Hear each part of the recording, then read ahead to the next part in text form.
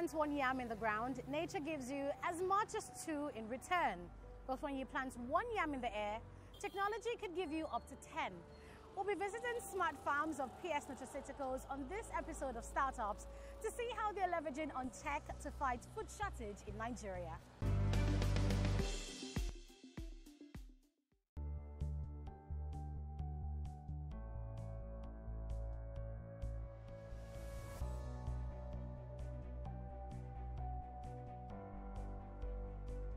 There's a plethora of arable land, but it's being underutilized.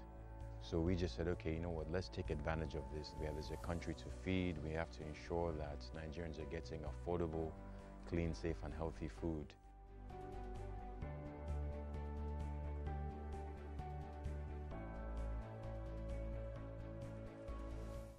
Rather than plant yam seeds in the soil, PS Nutraceuticals procures yam vines and plants them in an aeroponics system, a farming technique of planting crops in the air while they absorb nutrients in a mist environment. After 3 or 4 months in the greenhouse, the vines are introduced to sand in the nursery to strengthen their roots. After 1 month in the nursery, the vines are transplanted to the field where they grow into yam seeds. Agricultural experts say the aeroponics system beats the traditional way of cultivating yam because it produces far more yield in a shorter time.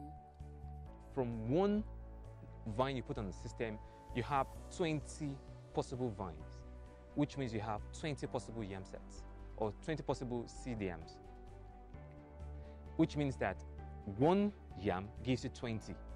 That is the implication, because we count one node or one vine as one yam. So if we put one node on the system, it gives us 20. So 1 to 20 versus 1 to 2. That's the math.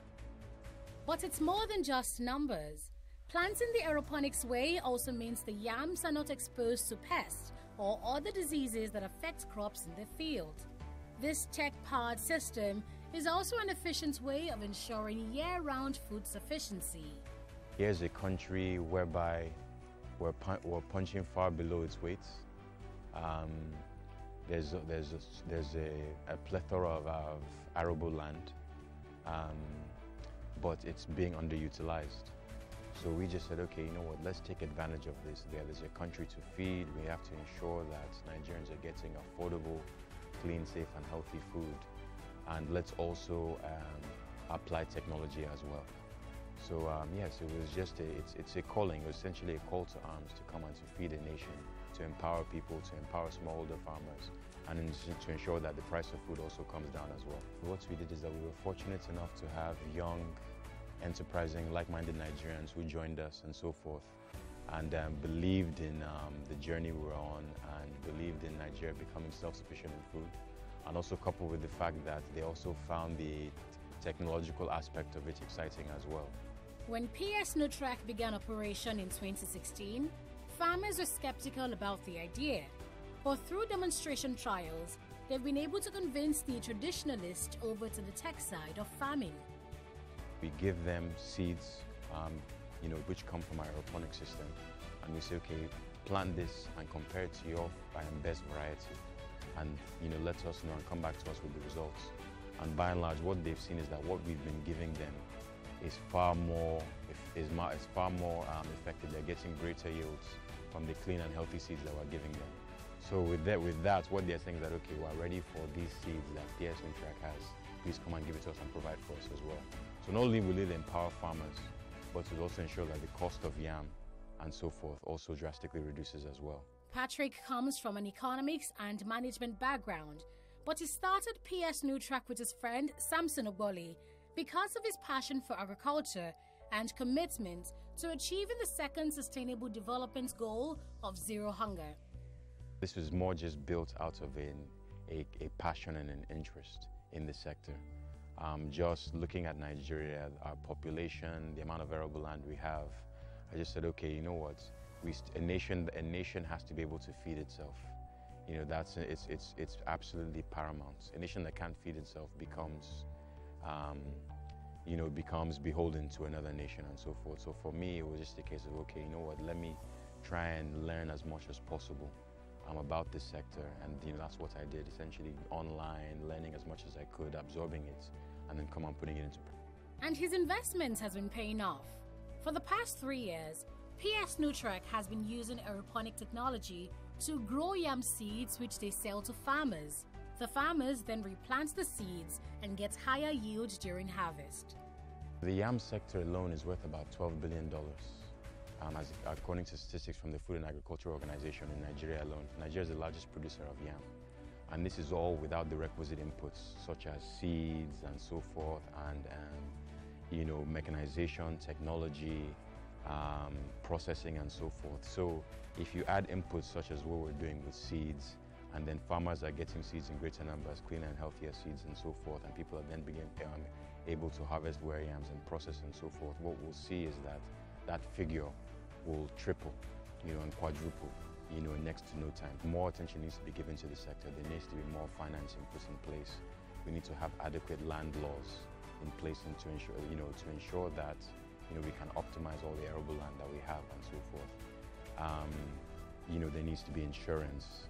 We need to have better road networks. Power is a major impediment as well. Essentially we have our own solar system, as well as the fact that we also have a generator as well for backup. So power cost is also a major impediment as well. So all of these things, if we can put all these things in place, then the sector will boom for sure. PS Nutrac have tested the aeroponic system on about 200 crops, and the consistent result is more yield with lesser space in a shorter time.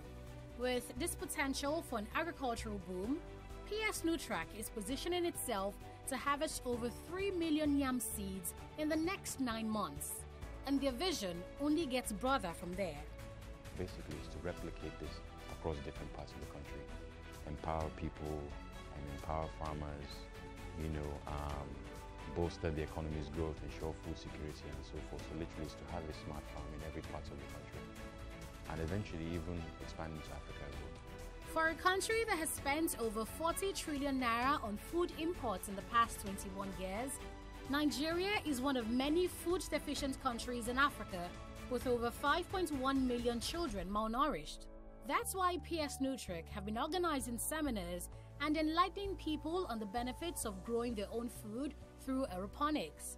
They're also working to increase local food production and end reliance on imports, because for them, the goal isn't to make profit, but to bring Africa into agricultural abundance.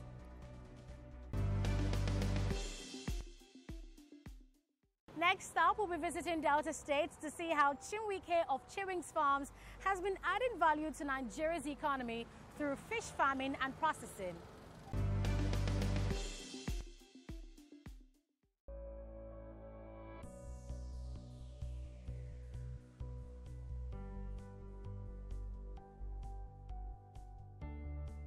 Our uniqueness is what makes us stand out.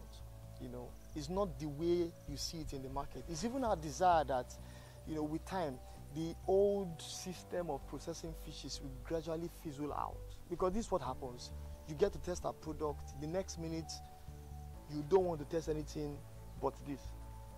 That's how it's been. You test it today, and you cannot but. So our clients always get to tell us that there's this unique thing about our taste, and we should not get to drop it.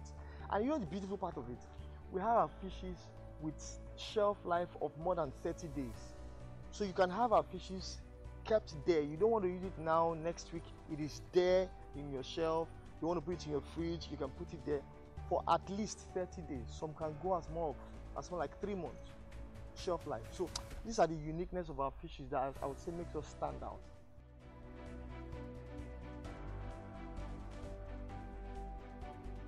My name is Chiweike once more, and this is Chiwinks Farms.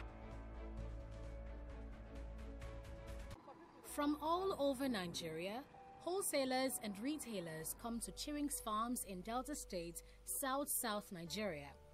What brings them here is fish, smoked, spiced, and gutted. Chiwinks Farm is an agro-allied and agro-processing firm. We are specialized in the production and the processing of healthy fishes for general consumption. In Chiwinks Farms, we We are specialized in the processing of healthy, sand-free, well-gutted, sourced fishes. Now, they are well-gutted, sourced fishes. They are not the normal market fish you find, you know. They are well-sourced, sand-free. And we get to use some unique sauces, you know, that are healthy for humans.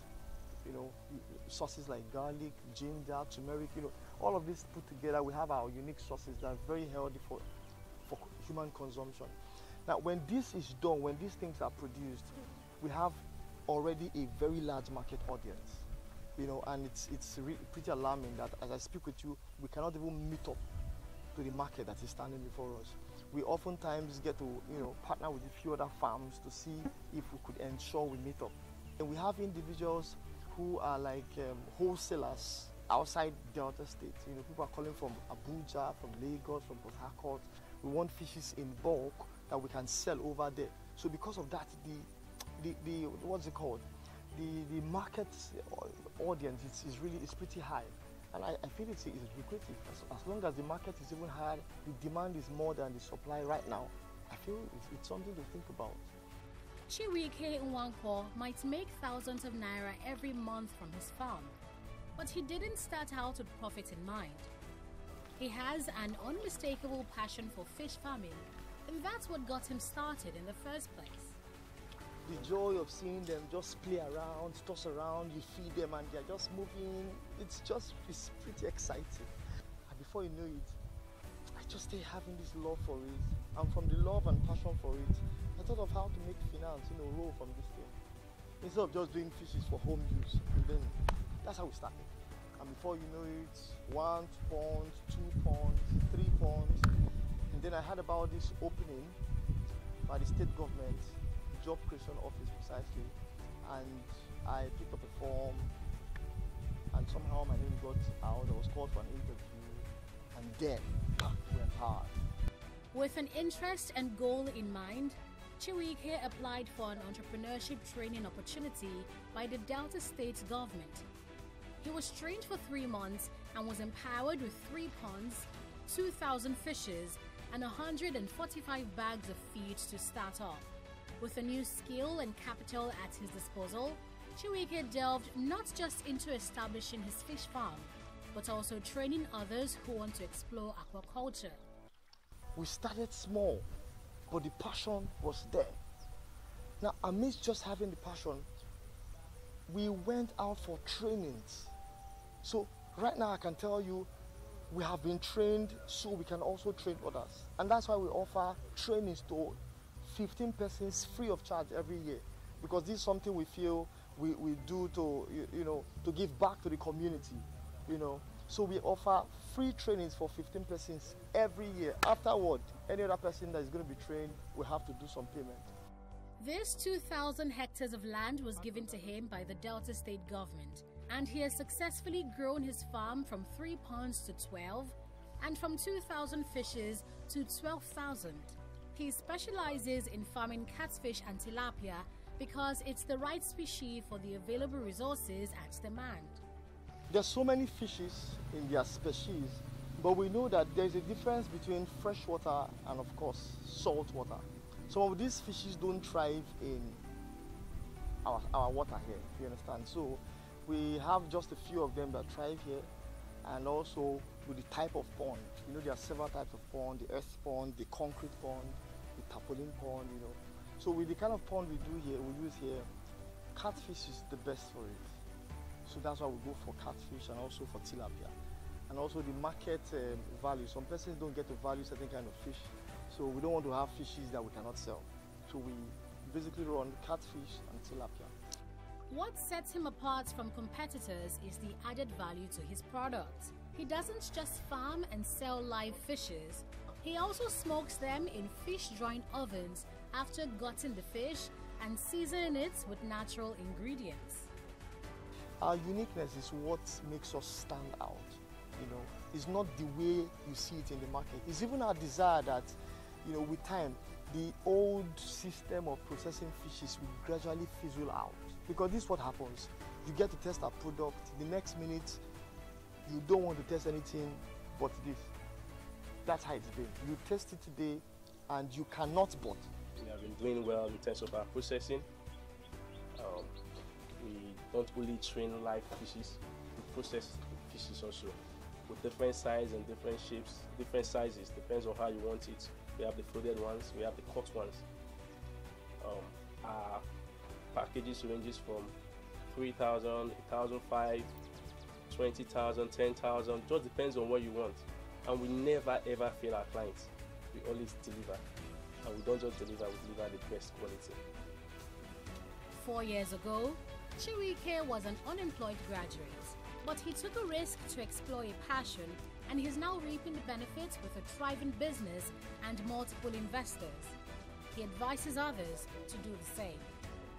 Guys, just sit down and think. I believe that whatever it is we require to become what we desire to become in this life, I feel it's inside of us, just waiting to be recognized. It's not far. You want to go here and no, just sit down and think. It's not far-fetched. Get a pen, get the writing material, sit down, go somewhere very quiet and think. And you realize that, I could do this, I could do that. And then the second you desire to start, don't talk too much, just start. In the midst of abundant aquatic resources, Nigeria imports as much as 3.32 million metric tons of fish every year, making her the fourth largest importer of fish in the world. This production gap reveals an untapped fisheries industry with a latent potential to boost Nigeria's revenue earning and meets the dietary needs of her almost 200 million people. And it's farmers like Chiweike that are working to turn Nigeria's status around from a fish importer to a major exporter. I am so inspired that if you don't see me next week, just know I ran off to start my own business. Just kidding. Many thanks for joining us again on Startups on TV360 Nigeria. I am Aneta Felix. Bye for now.